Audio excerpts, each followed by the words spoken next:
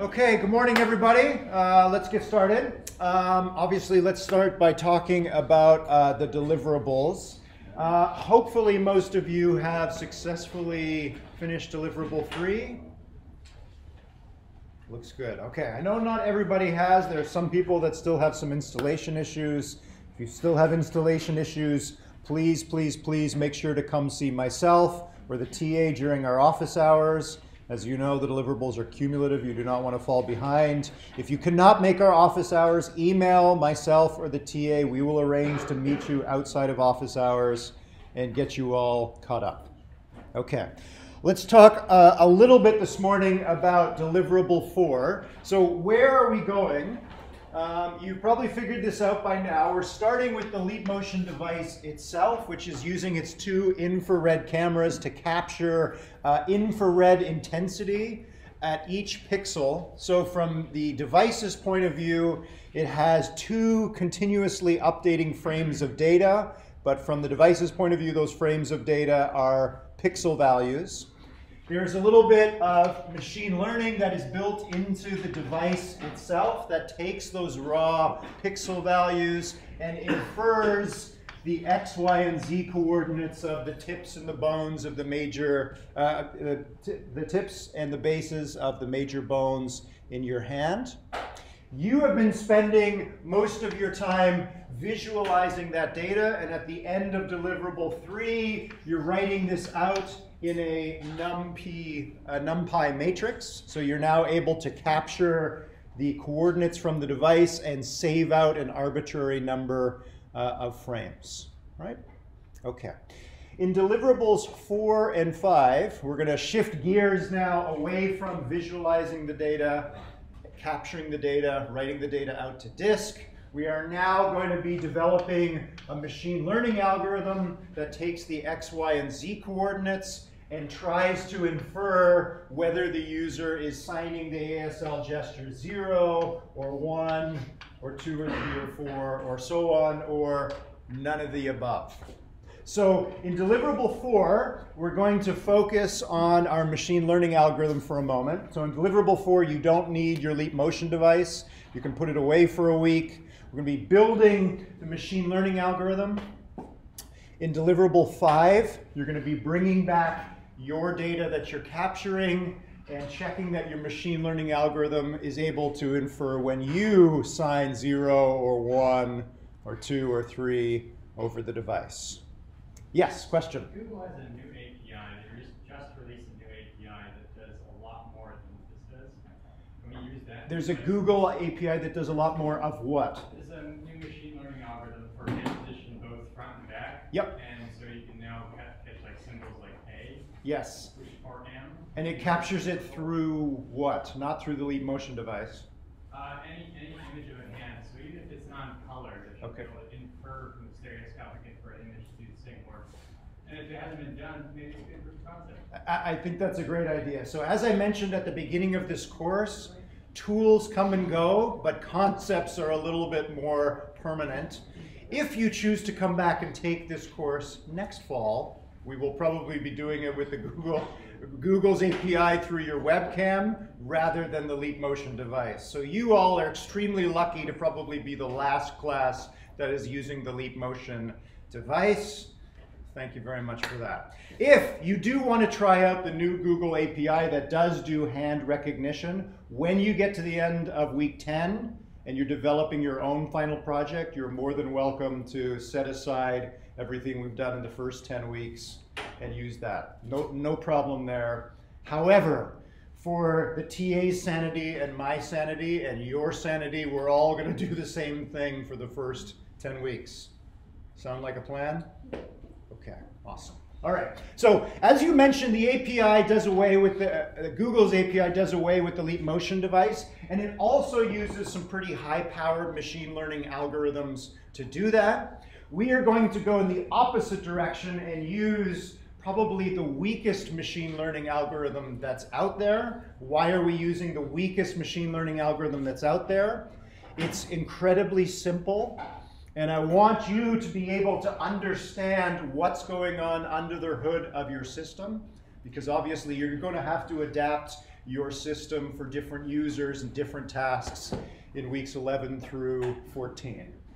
We're not going to spend a lot of time talking about the machine learning algorithm that comes with the device. You're responsible for getting this part to work. Okay, so before we dive back into the lecture material, and before I talk about deliverable 4, I want to talk a little bit about the k-nearest neighbor algorithm, which, as I mentioned, is probably arguably the most simple machine learning algorithm out there. How many people have come across KNN before? Okay, less than half, that's great. All right, so we're going to do a crash course in KNN. It is pretty simple. That's what you're going to be developing in deliverable 4. Before we talk about deliverable 4, I just wanted to make a note going back to deliverable 3 for a moment. This was raised in class last week and came up in office hours. This is a note about deliverable 3.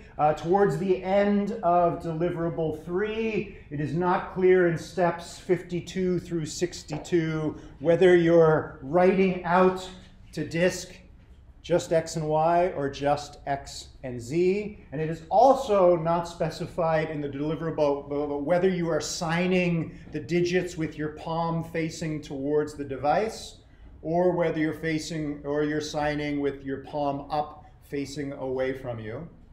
For deliverable 3, we don't care. The only thing we care about is when you submit that second video, that we can clearly see in that video the 5 ASL digits. That's the most important thing. I think it's 3 digits in the assignment. Is it specified just the first 3? Yeah. Okay, whatever it is, the first 3 or first 5, that's what the TA is looking at, right? Obviously, she does not have access to your code. So as long as what you submitted, you can see the hand clearly.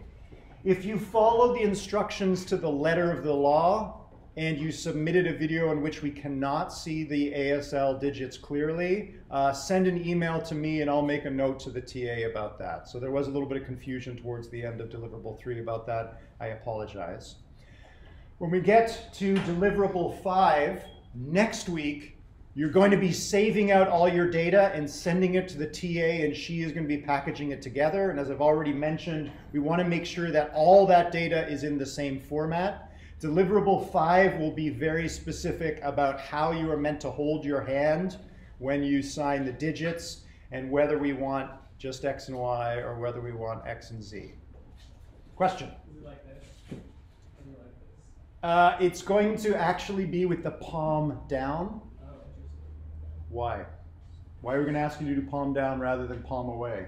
Because it's a lot easier for the device when it's sitting on a flat surface to see all your fingers. Exactly, right? So you've probably figured out by now the machine learning that comes with the Leap Motion device is not perfect. And it has a pretty difficult job because there's a lot of occlusion, right? The physical context about signing the ASL digits means that by necessity, some of the fingers are going to be occluded by some others. Makes things difficult on the machine learning algorithm. We can kind of minimize that occlusion. We can make things easier on the Leap's machine learning algorithm if we have palm down rather than palm away. Question? So we are breaking an assumption for those that do know ASL, which is the convention is palm away, right? Or palm towards the receiver. So we're going to do things a little bit differently. Why don't we use 3-dimensional? We use only 2. Why don't we use all 3 rather than all 2? That is a great question. So obviously we're using only 2 for the drawing because we're drawing in 2D, right? But when we do the machine learning, it doesn't matter, right? We'll talk about that in a few minutes. We're going to talk about K and N at the moment and why we may not want to use X, Y, and Z. Any other questions? Okay, so let's move on to KNN. And before we talk about KNN, let's start this morning talking about flowers. Why are we talking about flowers? Well, in machine learning, one of the most famous data sets you'll come across is the iris data set. And in deliverable 4, you're going to be developing your KNN algorithm and testing it against not leap motion data, but against data that's been obtained from 150 iris flowers. There's this very famous data set going back to the early 30s, 40s, and 50s. These flowers were collected, 150 flowers were collected in a field, and those flowers corresponded to 3 different species of iris: Setosa, versicolor, and virginica. Now, if I were to cover up those labels, which is which? How would you know? Any botanists here? I'm not a botanist. Very difficult to look at these 3 photos and tell the difference between them. How does a botanist or an iris specialist know the difference between these 3 species? Experience. Experience, yes, absolutely. If we were to pick a random iris flower and give it to a botanist, obviously they would apply experience, but what have they learned through their experience with these flowers that allows them to classify them? They have a large array and a convolutional neural network that allows them to identify the patterns of a particular flower associated with the word that is appropriate. They could do that. They could use a convolutional neural network, right, and apply the network to the flower. But how do you apply a network or an algorithm to the flower? What's the connecting tissue there?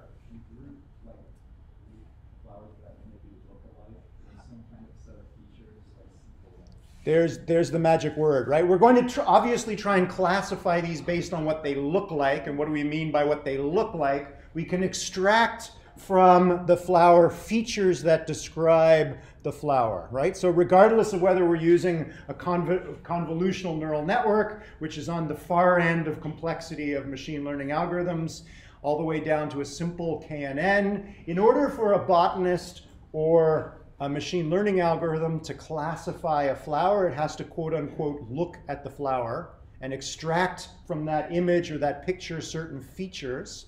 And different species of flowers have different features.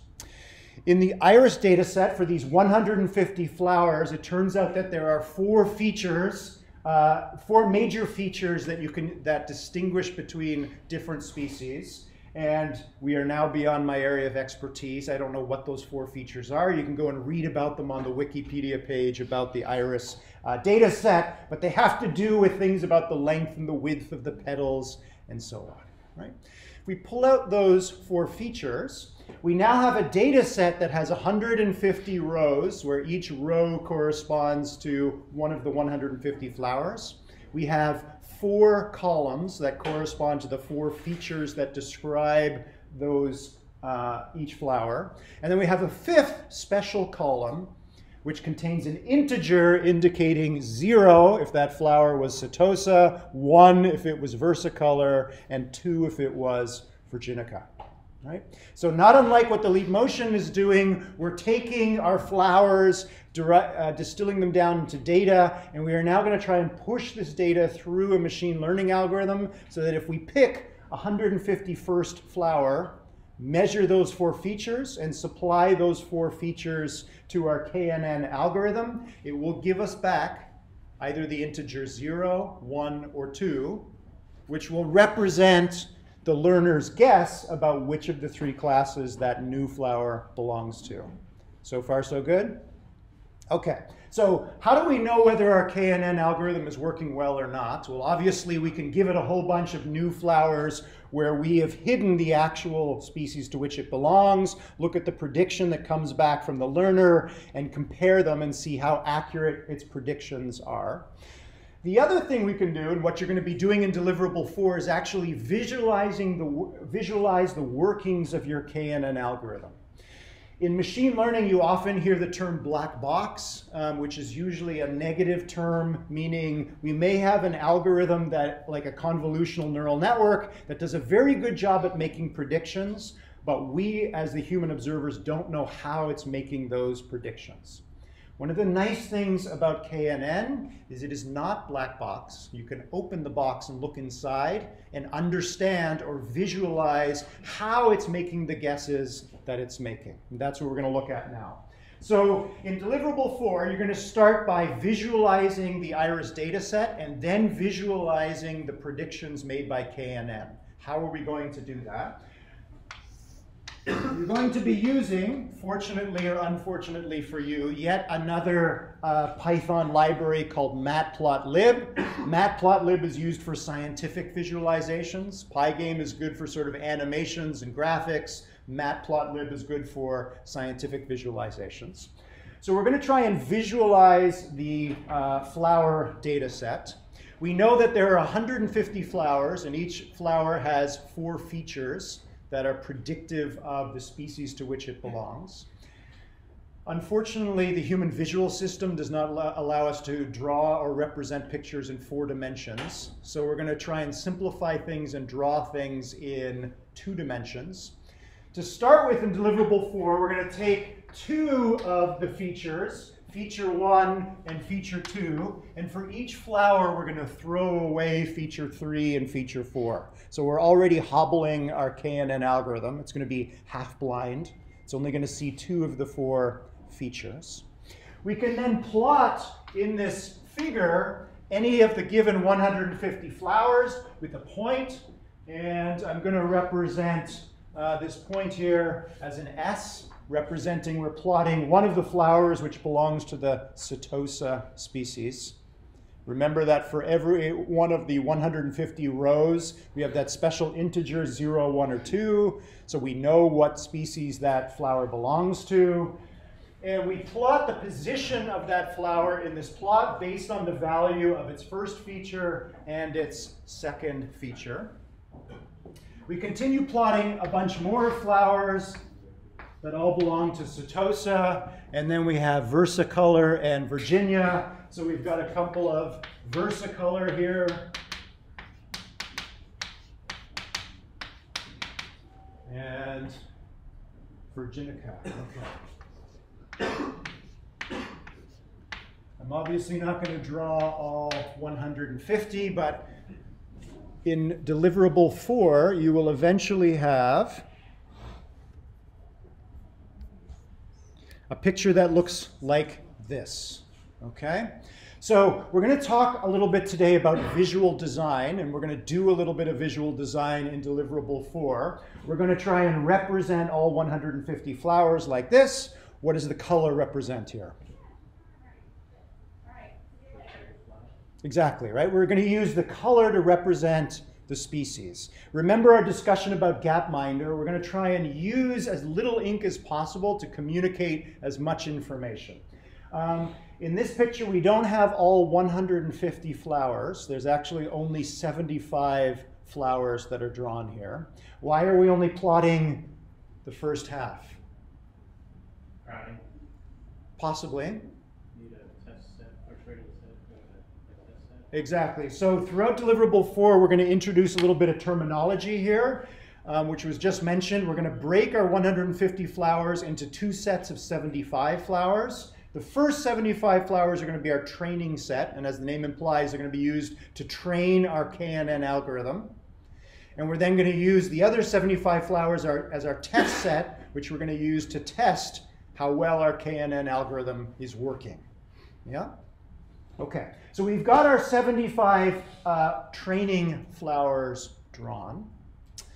You're then going to apply the KNN algorithm, which is to take the first test flower, the first flower out of the second set of 75, and we know what the first and second values of the 2 features are for that flower, but we are not going to tell the KNN algorithm what species it belongs to, thus the question mark, and we're going to ask KNN to predict which of the 3 species that flower belongs to.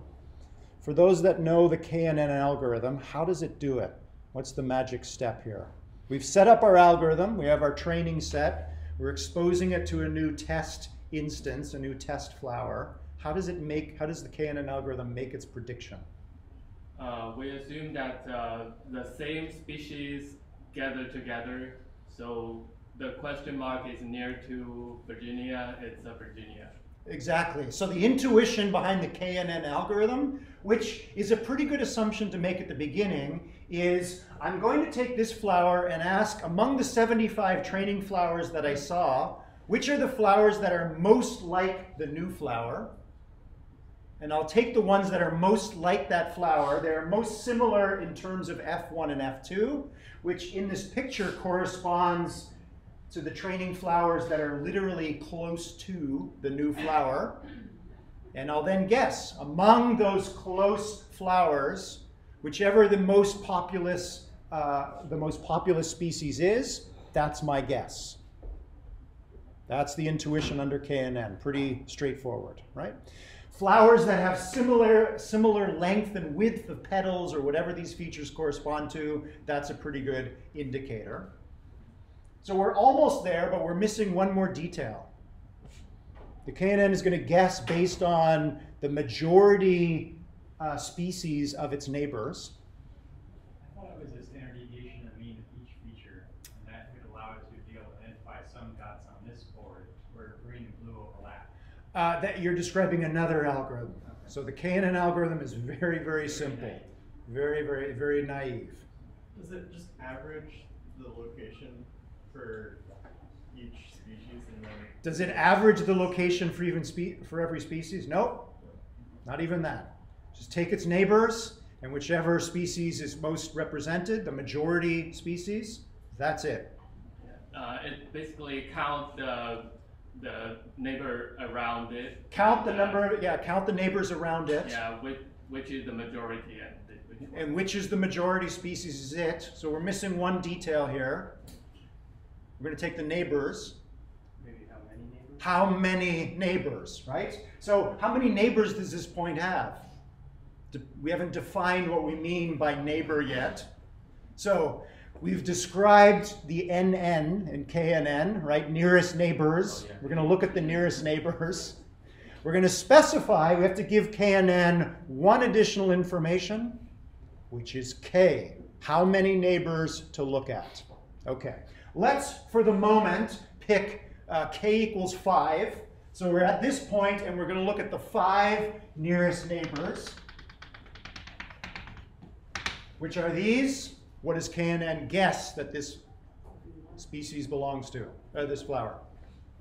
VI, right? Virginicus or Virginia, whatever it is, right? VI, flower VI. That's the guess. Okay.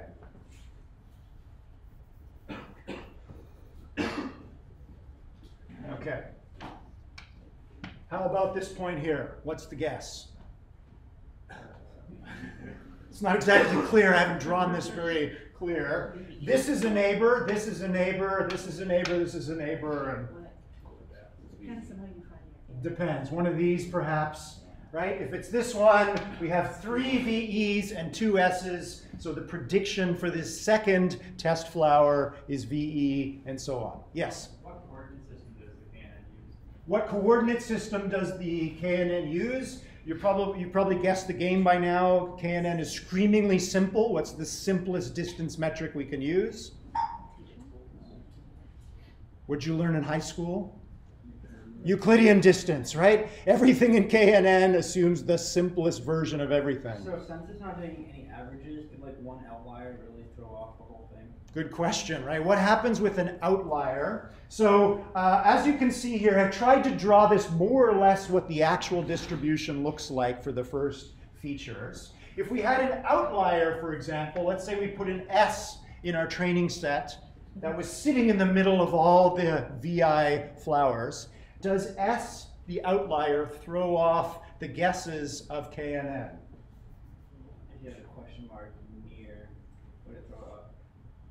If you had like a question mark near that S, would it throw it off? Let's see. Is KNN going to be thrown off by S?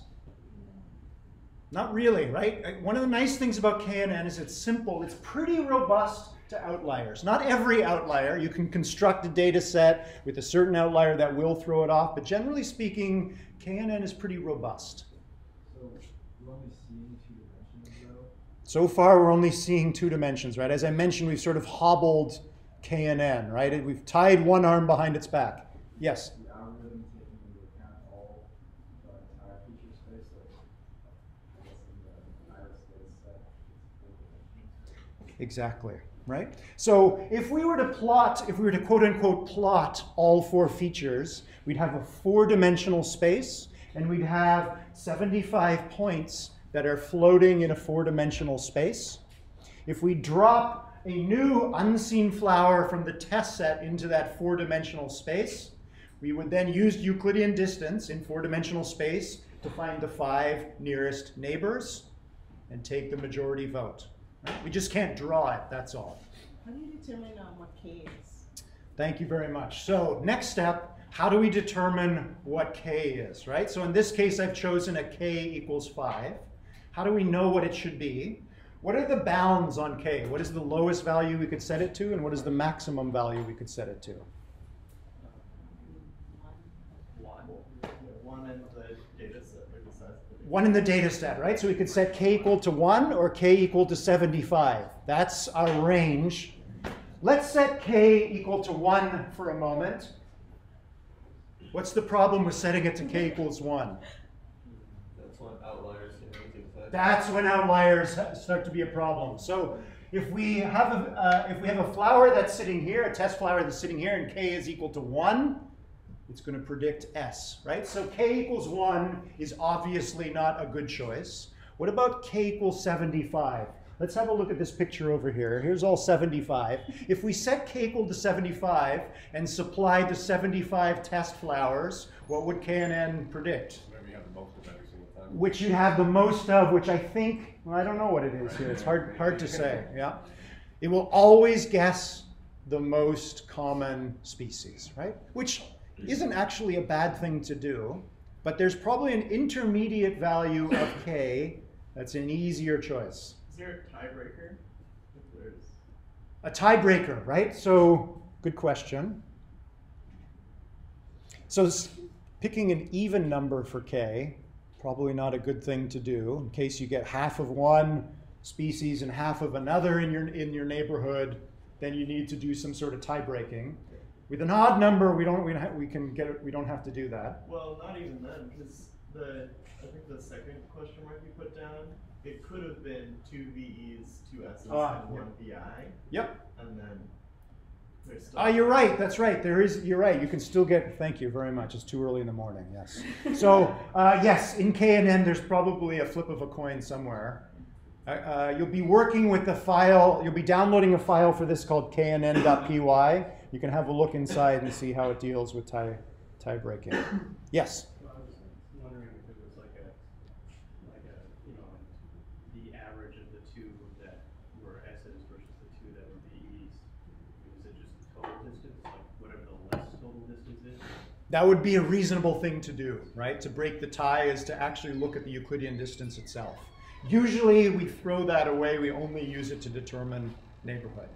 Okay, so K equals 1 is a bad choice. K equals 75 is a bad choice. What do we pick?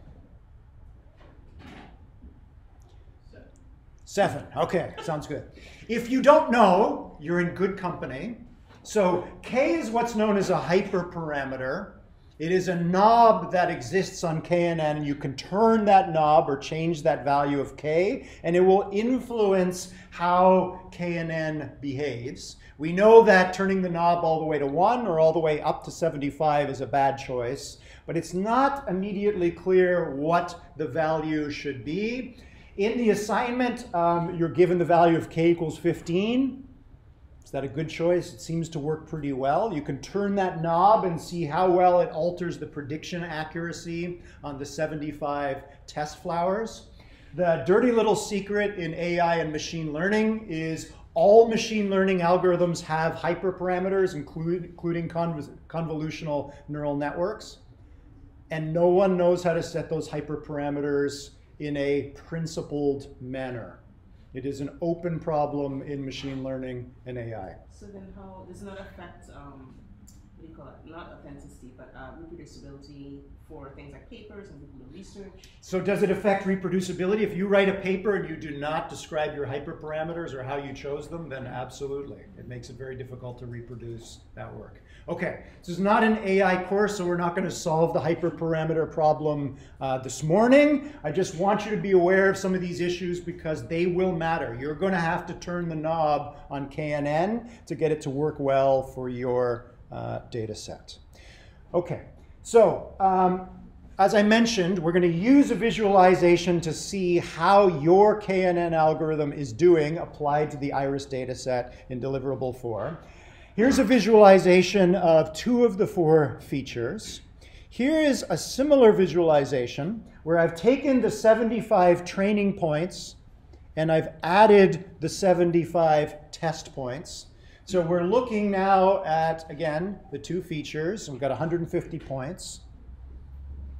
And I've tried to use some tricks from visual design to communicate how the KNN algorithm is doing. What is the visual trick that I'm using here, or you will be using, to communicate how well your KNN algorithm is doing? The black outline suggests a correct guess, with a lighter outline suggesting a correct guess. Possibly. So the black outlines, as you see, they exist for the training set. So in the training set, we don't have any prediction, right? We're just giving the actual species to KNN. So the black outlines are the training set. The ones without black outlines are the test set. Yes? I was just going to add that the ones without the black line are the test set. That's right. The ones without black are the test set. You've got some points that have 2 colors to them. You see some points that have 2 colors to them. What is that? Again, I haven't told you what it is, and I haven't written a block of text to describe. I'm hoping that my visualization is intuitive enough that you can figure it out on your own. Maybe like the inner color is the actual species and the outer color is the guess or a version of that? Exactly. So we've got inner and outer colors to the points, and it could be either hypothesis, right? Inner color represents actual species, outer color represents prediction, or vice versa. I've tried to include in this visual design one further hint, so I don't have to tell the observer which of those 2 it is. Is it the inner color is the actual pick because the training set has the inner color as the actual pick with black outline? Exactly, right? So in the training set, with the black outline, the inner color is the actual species that it belongs to, right?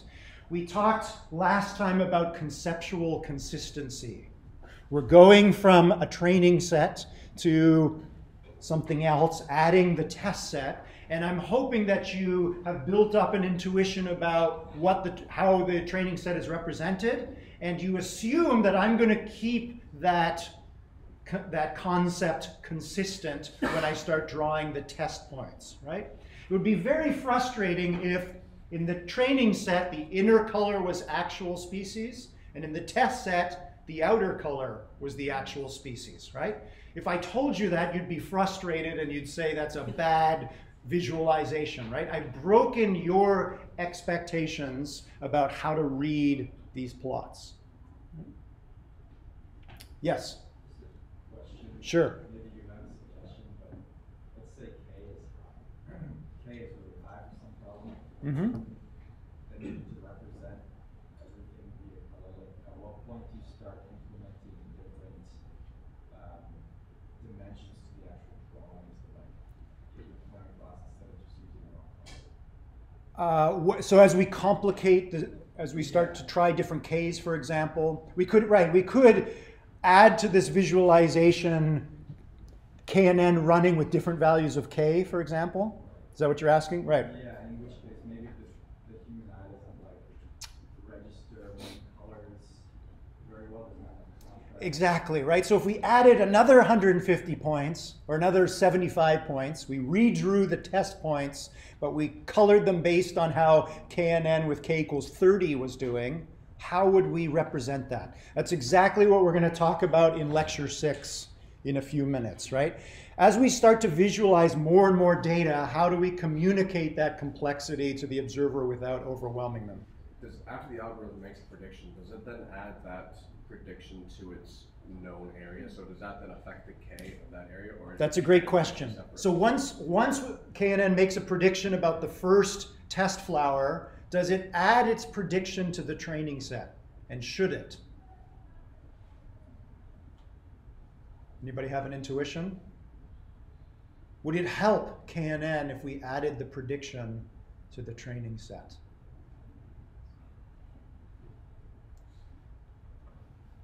Only if the target's been properly identified. Only if it actually knows whether its prediction is correct or not.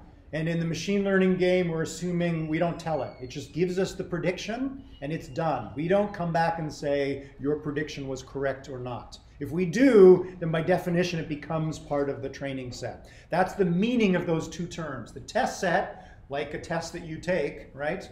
It's done. You make your prediction, you write it down in the final exam, and you submit it, and you get your grade based on what you wrote down. That's it, right? You may get the graded test back. You may try and distill out of that what you got right and what you got wrong. The moment you do that, it becomes training data, right? You're using it, but it requires the instructor, the TA, to give you that additional information about whether your prediction was correct or not.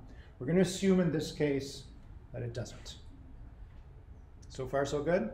Okay, so as I mentioned, we've been trying to visualize KNN, and if you look at the colors on the test set here, hopefully you can get a rough idea of how KNN is doing given a K of 15.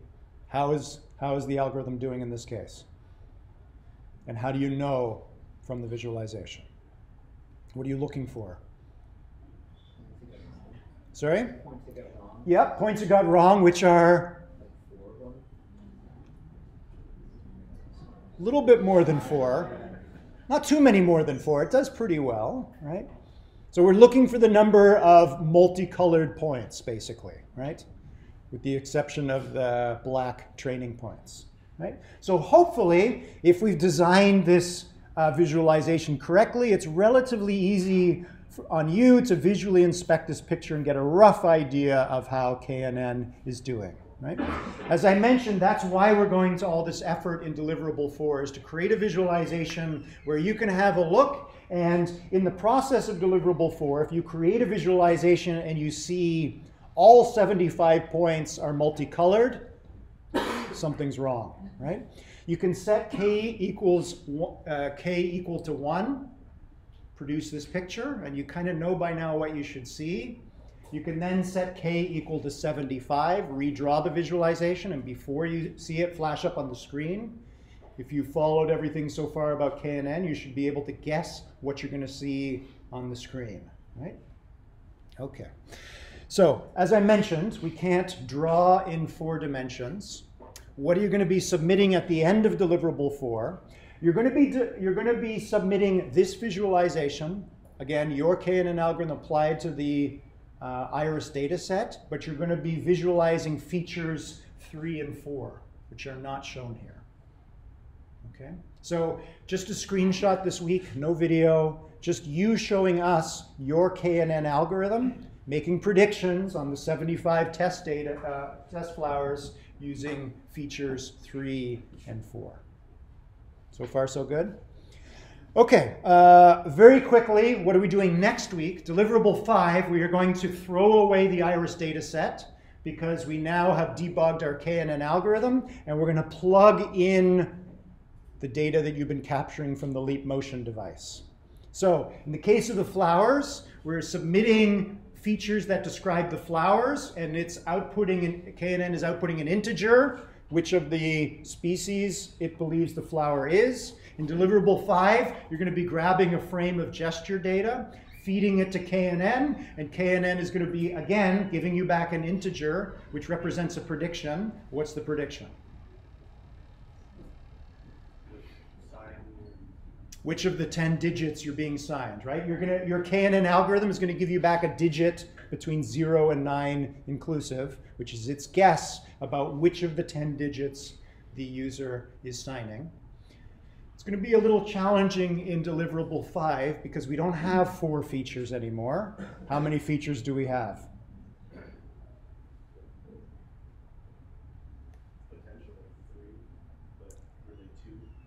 Not 3, not 2. Heading in the other direction, actually. As it'd be the X and Y coordinates for each tip And base. Yep. for all the bones. For all the bones and all the fingers, right? From one frame of data, which is how many features? 120 features, right?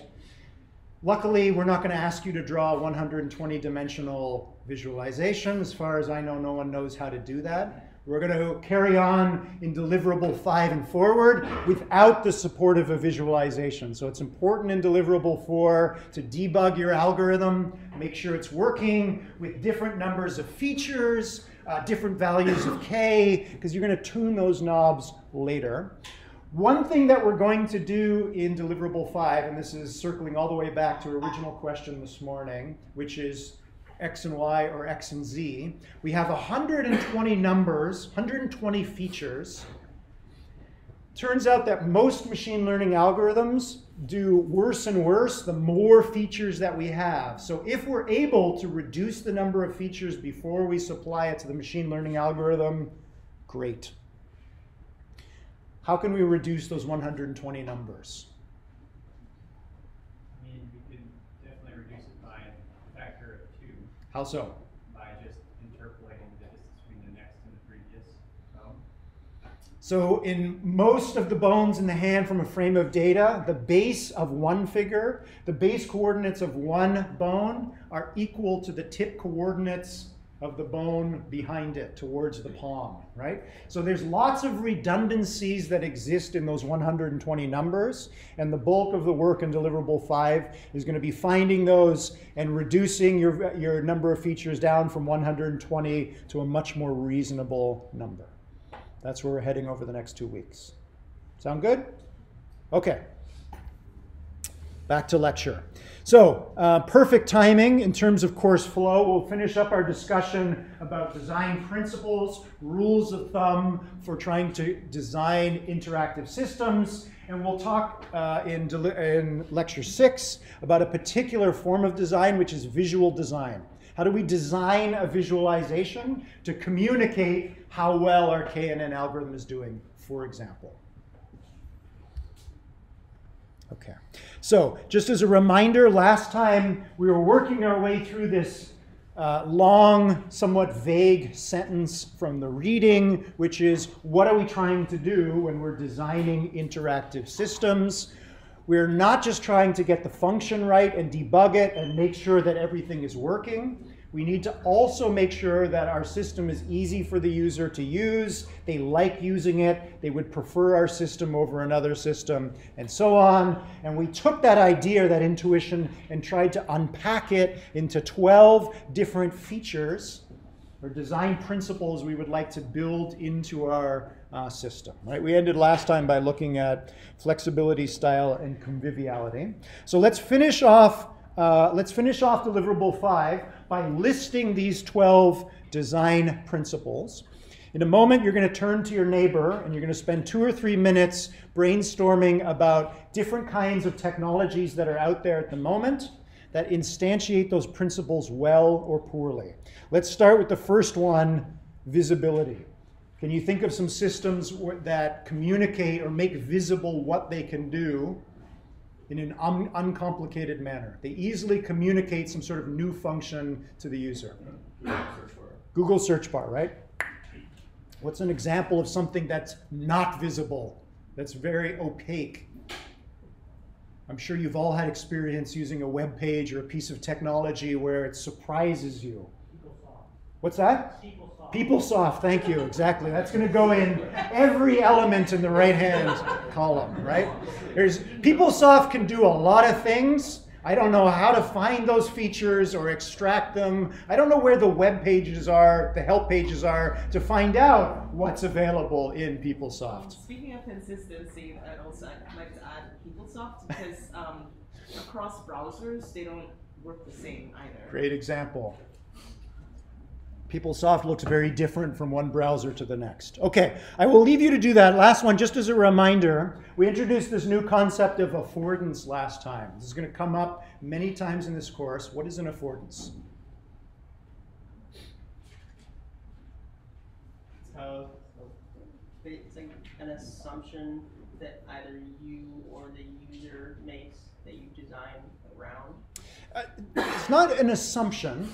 Affordance is an advertisement, right? So it's not so much from the point of view, the way to think about affordances is not from the human observer, it's from the object or the thing that's being viewed. That object is projecting or suggesting or advertising an affordance, a way in which the user can interact with it, right? Last time I showed you those pictures of 5 very different chairs. They all had extremely different geometries, but taken together, they were collectively advertising the same affordance, which is sittability, right? If I was to approach that object, I could probably sit on it and it would support my weight, right? That's an affordance. Okay, I think the rest are pretty self-explanatory, so turn to your neighbor, pick one of these, one or a couple at random, and come up with some good or poor examples of technologies that instantiate that principle.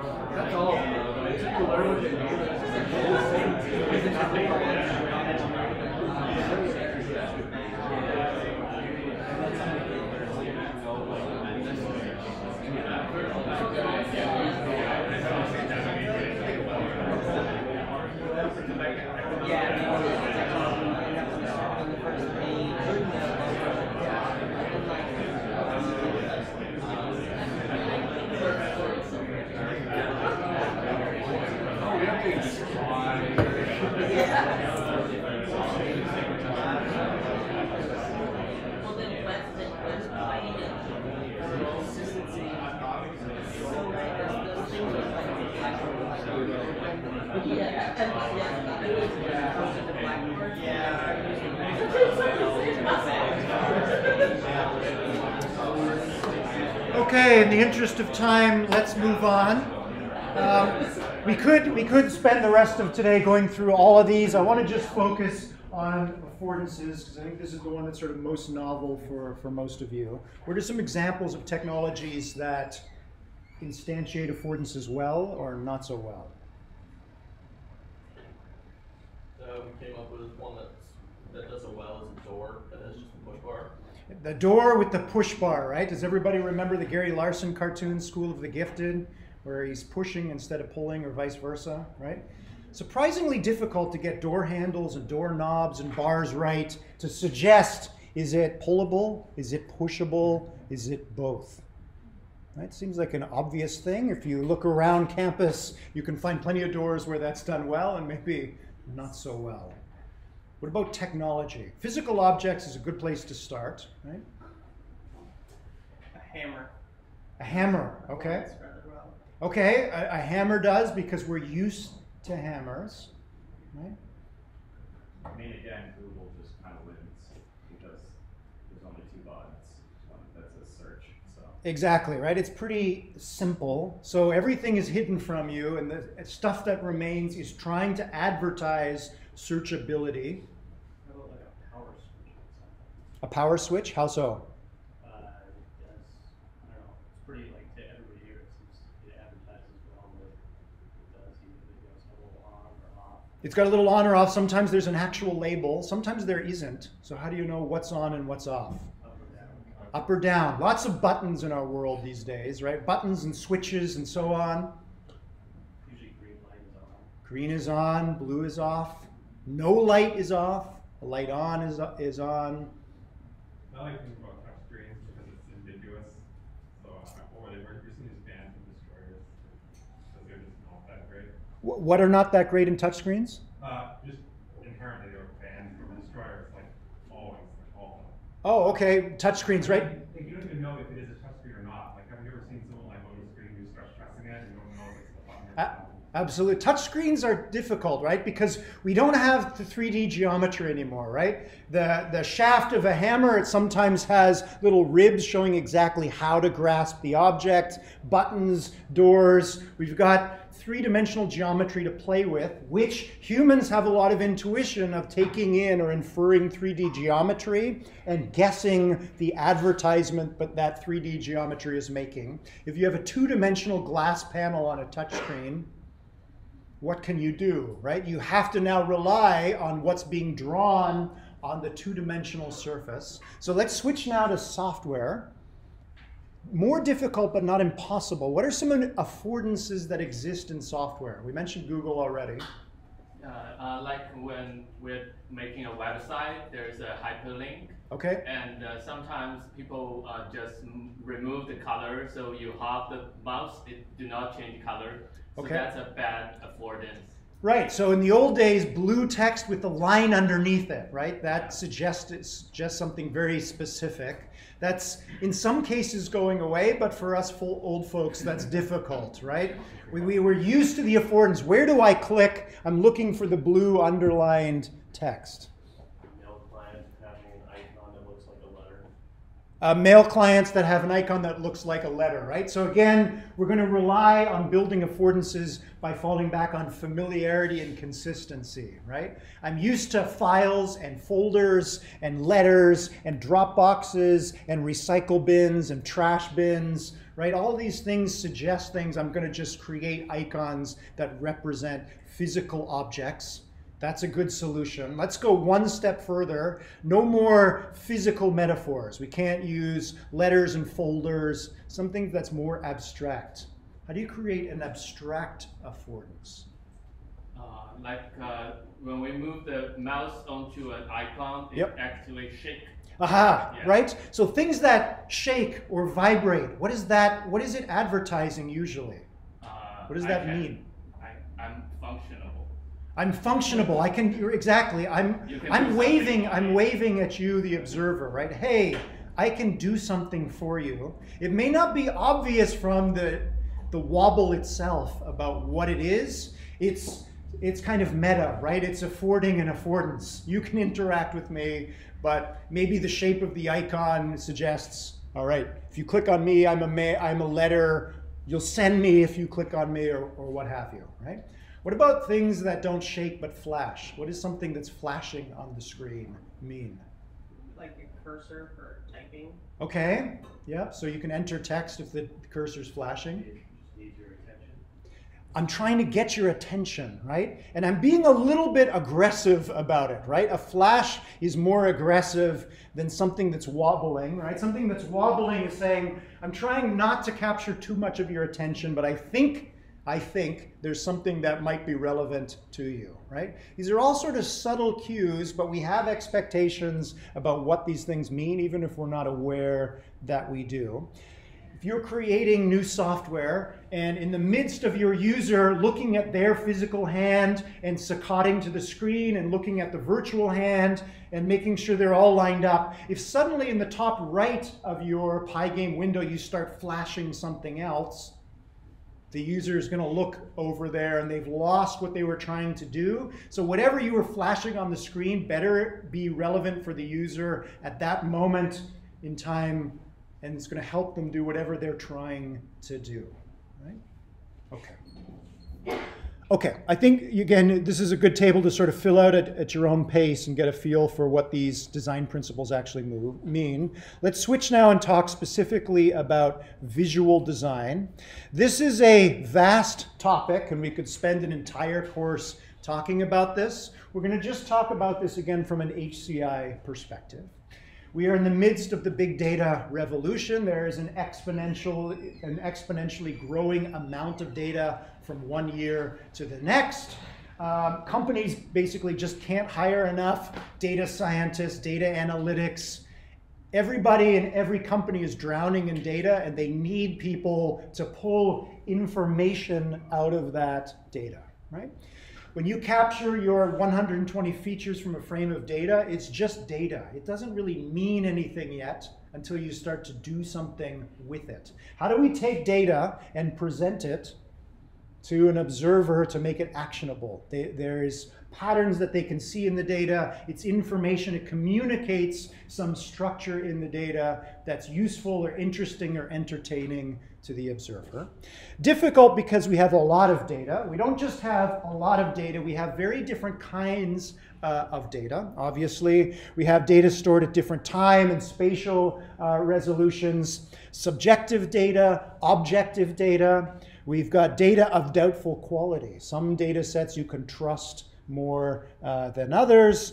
We have data that represents abstract things like income per capita. And then we have data where there is some physical counterpart out in the world. We have counts of items in an inventory. And most importantly these days, and part of the reason why the amount of data is growing exponentially, is we have metadata, data about data, or data about data about data. So I mentioned some common metadata things here. You capture a frame of data in your deliverable, and you might attach to that data, 120 numbers, that data set metadata. It was captured at exactly this point in time, and it was captured from user K. This set of 120 numbers was captured at a different time for that user, right? That's metadata. What are some other examples of important metadata that exists out there in the world? Runtime for data about your actual, I don't know, I can't even think of what Runtime is a great one, right? So we have processes out there. How long did it take for this thing to occur? I think the work that computational story lab was doing was pretty interesting with financial data. Okay. Because the resolution was anywhere between an hour and 15 minutes. Okay. And they forced people's hands and collecting data was at a microsecond level. And it proved that you could not have anything but a unique signature in the full transform.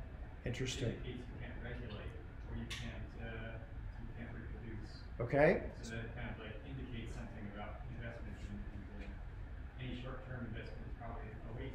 Versus a long-term investment is probably the best case.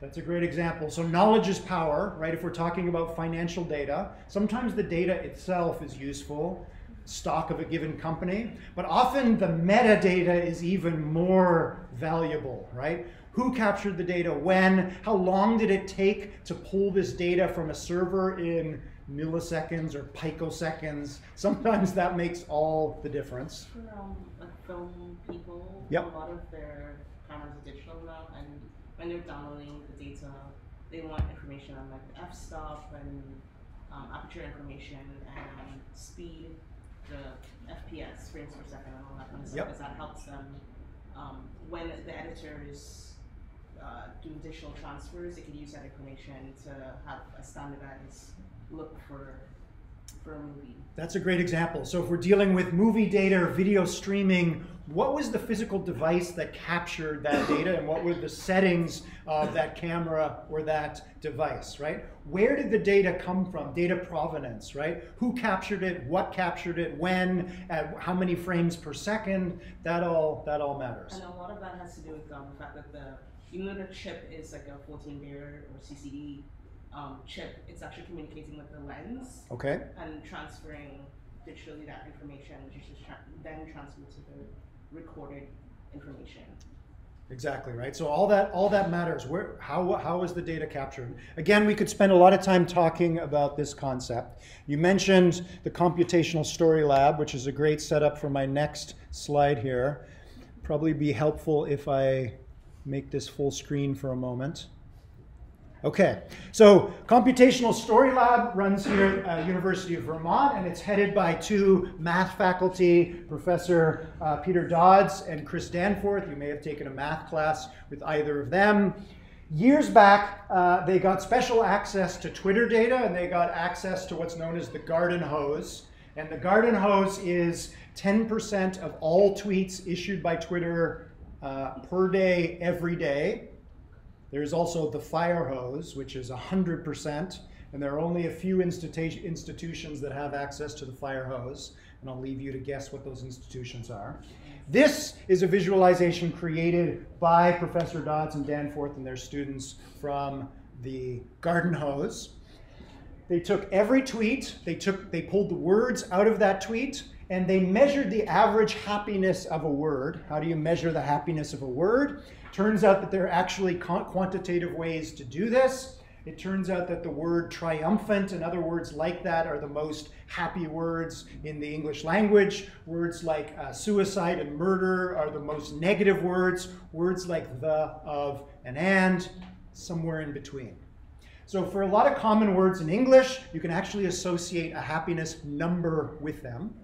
Take every tweet from the garden hose, pull out every word from every tweet, measure the happiness score, and average over all tweets from that day, plot it on a graph, and you get what's now known as the hedonometer. And you can go to hedonometer.org and actually play around with this interactive system.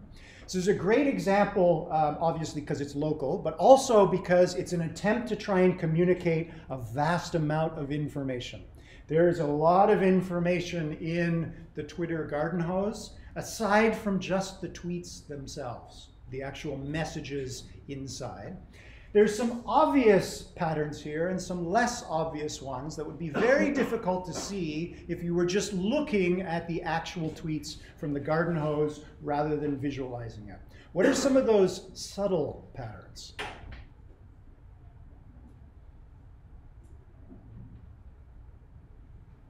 What are the things that are clear from this picture but would have been completely opaque? They would have been invisible if you were just scrolling through all the tweets from the garden hose. I don't know if this is applicable, but you could tell based on maybe some political affiliations that the majority of Twitter participants have. You might be able to infer something about the political slant of the people that are tweeting in the garden hose, possibly. If you kind of ignore the outlier, really tall or really low ones, and are looking at the main line, it looks like generally people are tweeting happier on Friday and Saturday than they are on weekdays. Interesting. Right up top, and then whether people are happier on Friday or Saturday, who knows? But at least they tweet happier words on Friday and Saturday, right? Seems in retrospect intuitive, but it would be probably hard to actually see that if you were scrolling through the tweets. That's a great example. What else? What are some other subtle patterns in here? And over time, people's moods change much more erratically.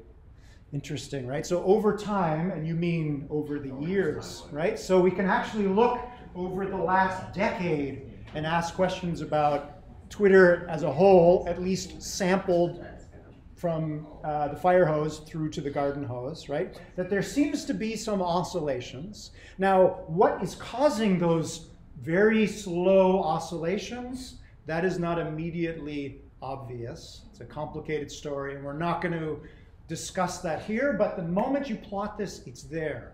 Is it an artifact of the data? Is it an artifact of the garden hose? Is it an artifact of the way in which we assign these happiness numbers to words? Is it something real that's going on in the population that's being evidenced by these tweets? That's one of the things that the Computational Story Lab investigates. But for our purposes, we're focusing on step one, which is sitting down and thinking about how to plot this information that's extracted from the tweets.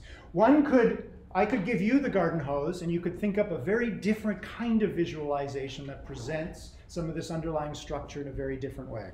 Why did members of this computational story lab choose this particular way to visualize this very complicated data set compared to another way? That's what we're thinking about in our discussion about visual design. Okay, so obviously this is a pretty tricky thing to do because usually we're dealing with very large and very complicated data sets. So our first instinct is let's throw away some data. We have 4 features for each of our 75 training flowers. Can't draw in 4 dimensions, so let's throw away 2 of the 4 features, right? We've literally lost half of our data set.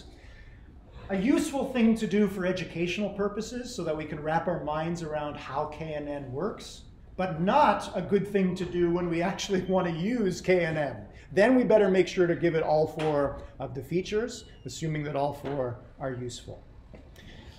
We can try and systematize the data. If we're collecting huge amounts of data, for example, Twitter data, depending on the settings on our users' phones, some of these tweets have metadata associated with them, such as where and when the tweet was issued, and some of the tweets in this do not, right? At least all the tweets that are plotted here must have had timestamps associated with them because we're plotting this data as a function of time on the horizontal axis. Didn't you just say that machine learning algorithms, like with the less parameters they have, are more accurate and the more the greater inaccuracy they have? So okay, so that's a great question. So back to machine learning for a moment. We want to try and give them as few features as possible. If they have too many features, they often don't work very well. We want to reduce things to as few features as possible. But like in visual design, we don't want to go too far. We don't want to throw out information. We want to reduce the number of features without reducing the amount of information.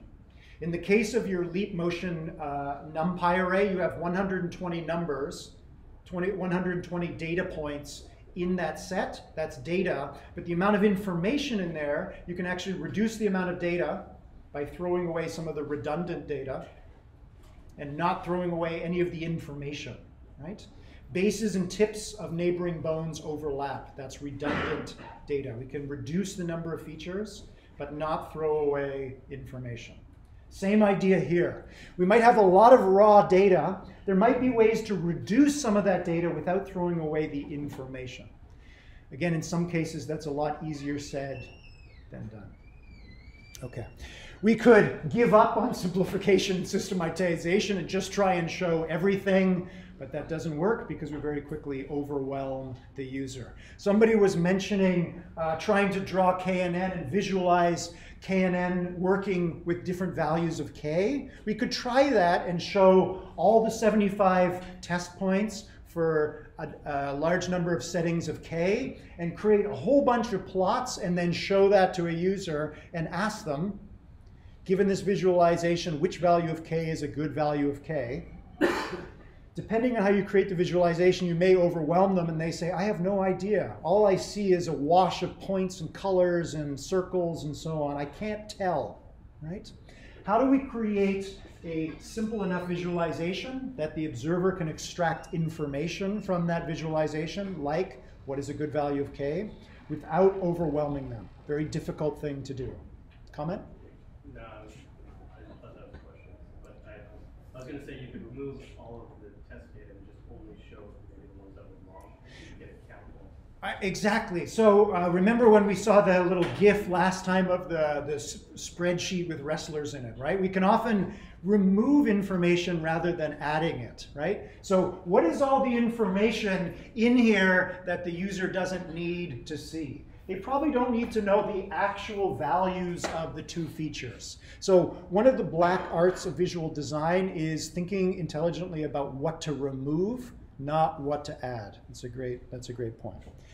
As we've already mentioned several times already, we can provide metaphors. So hopefully we can communicate in the metaphor by relying on things that are familiar to the observer. So the user, if we get the metaphor right, they can transfer their intuitions about the physical world or the social world to the conceptual world.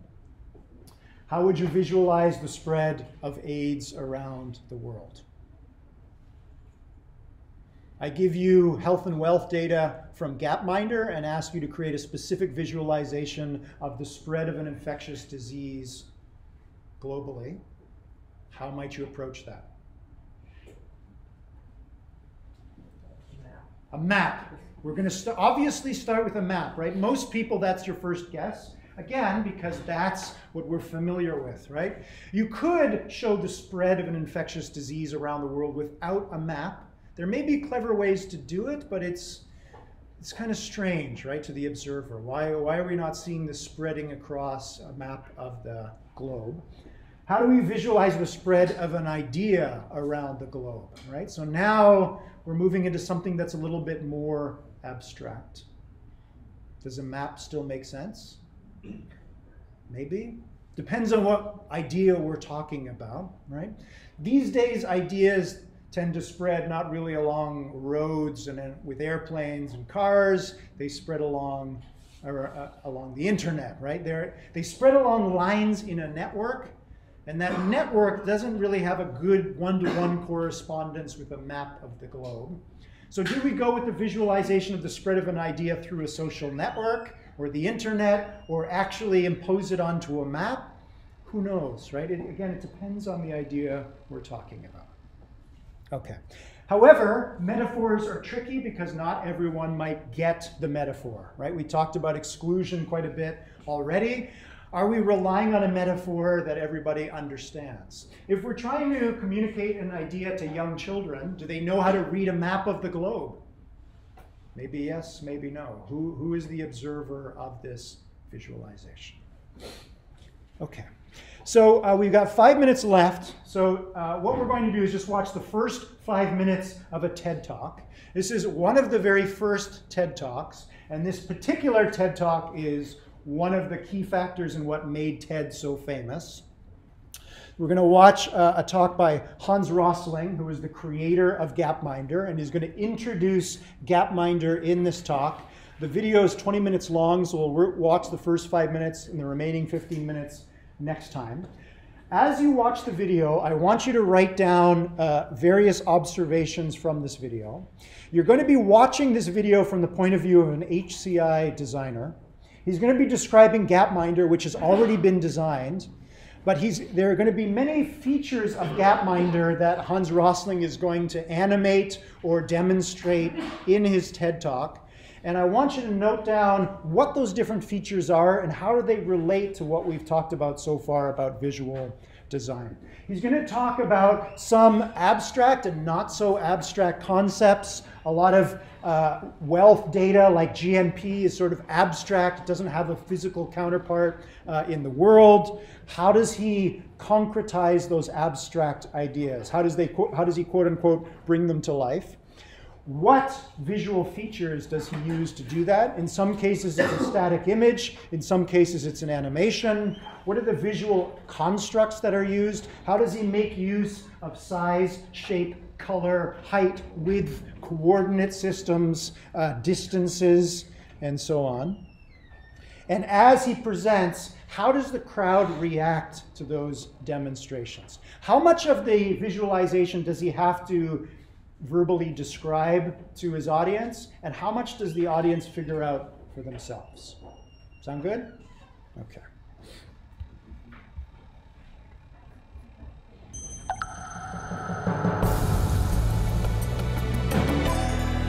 And I've somehow lost my sound.